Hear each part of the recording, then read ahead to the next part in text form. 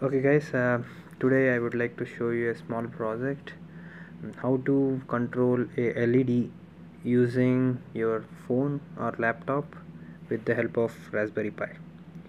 So in order to do that, the things required are an LED, uh, some wires, two, breadboard, of course Raspberry Pi, and Pi cobbler. Okay, so there is no requirement of pi cobbler, but if you have a female and a male cable, you can connect it from Raspberry Pi to the breadboard. But here for this project I am using pi cobbler, which almost serves the same thing. Okay, let's get started. So first let me connect the pi cobbler to my Raspberry Pi. So I'm doing this by connecting this hinge. I don't think you can see that, this hinge here, so to the breadboard. Okay, so okay, so I think it's connected. So we have breadboard connected with Raspberry Pi. So now I would like to connect the ground. I don't think it's visible, but this here is a ground in pi cobbler. So I'm going to connect it here with the negative and the breadboard, right? And we can connect a resistor, anything from 333 ohm to 1k, to make sure that LED is not burned out. But here I am going to connect it directly to the pin 23. So the short leg is the negative, so I'm going to connect the negative to here and the 23 to the positive, right? Yep, that's it. We are done with connecting the Raspberry Pi with a breadboard using pi cobbler. So in order to control the Raspberry Pi, I'm going to connect LAN cable to the Raspberry Pi, and I'm using a power bank, whatever it is, to power up my Raspberry Pi. So this is how it looks finally. A power bank to connect to the Raspberry Pi, a LAN cable from a router to Raspberry Pi, and then a pi cobbler to connect to the breadboard, and a LED with a ground.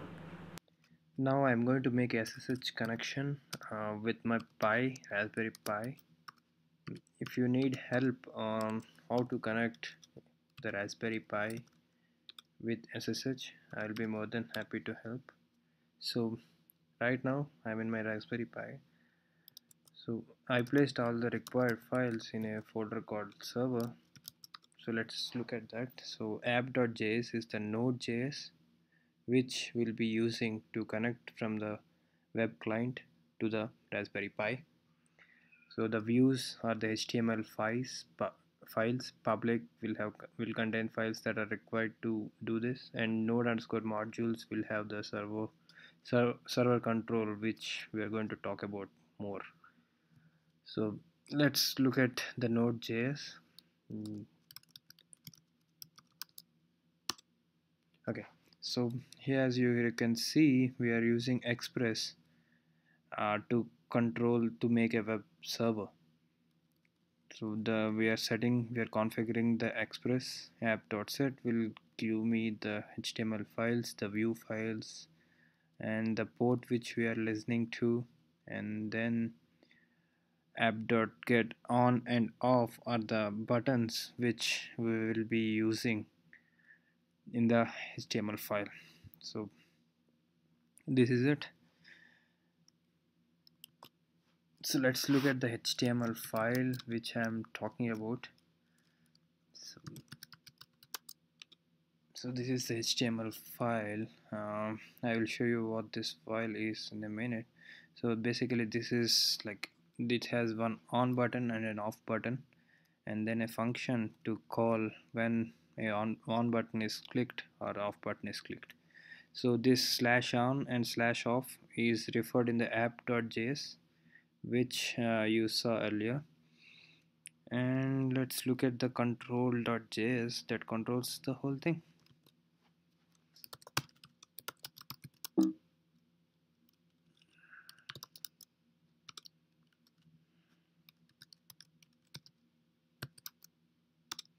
Okay, so the control pin is mentioned here, and then the on and off that were called by the app.js are written here. And then if we click on write high function is called, which is written here.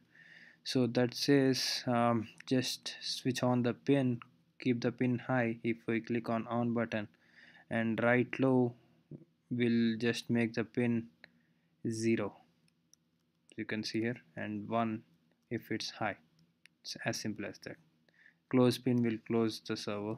It's a small function which we can use. So let's look at things now. Okay, so let me start the node.js. So we'll call using node space app.js. Okay, so this says express server listening on port 3000. So if I need to connect, so I say 10.0.26 and the port is 3000. So once I click it, so you can see the LED controller is on and off, the two switches which I'm talking about. And so as you can see, on and off. So now as it's listening on port 3000 and we already accessed the port number, so and I placed my Raspberry Pi here, the LED is here, so I'm going to go ahead and click on my computer, right? So you can see the LED glue, and I can say off, and you can also see that I can see the commands. So that's high, load, high, on, off. So I'm going to do this one more time. So click on to on the LED, off to switch off, right? And then here you can see it's giving me the port 16 is on or off, right? By clicking on this, I can do this same thing on the phone.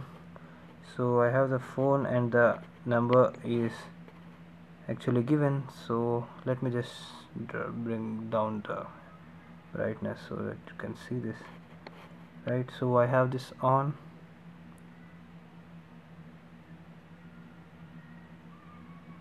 and then I can off, on and off, and these are the values when I click on and off. So here it is. If you have any questions, please feel free to comment in the video below, and I have updated the links with the required tutorials and stuff. Okay, bye bye.